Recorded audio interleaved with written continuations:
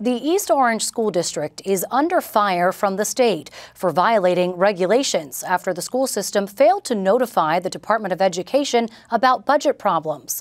The East Orange School Board last week voted to approve widespread layoffs, including 71 in-school staff positions and 4 district employees, all due to an estimated $8 million budget gap, according to the board, which members say they were unaware of.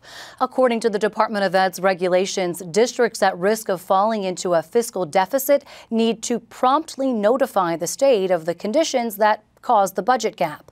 Representatives from the DOE met with East Orange District officials earlier this week and say they're gathering more information to better understand the situation.